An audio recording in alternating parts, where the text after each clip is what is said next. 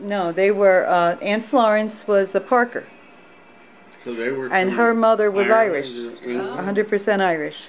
And that's why the family disowned my great-grandfather, because he was, originally their family was Episcopalian, and then he became Methodist Episcopal. This was around the time that the Methodist Church was forming from the Episcopal Church.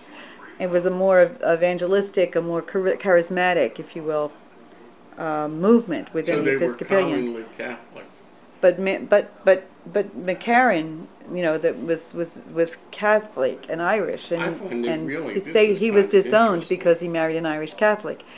But then ultimately he converted to the faith. But the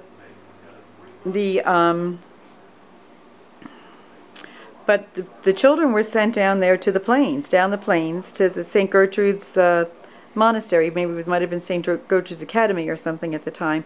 And it was like a boarding school, and they also would come down in the summer, at least in the later years, because that's when Jackie went down in the summer for like a couple weeks, and she remembered our cousin, Sister Anita, taking care of them and teaching them things and tucking them, like getting them ready for bed, and they would have to sing a song or say a prayer, and so.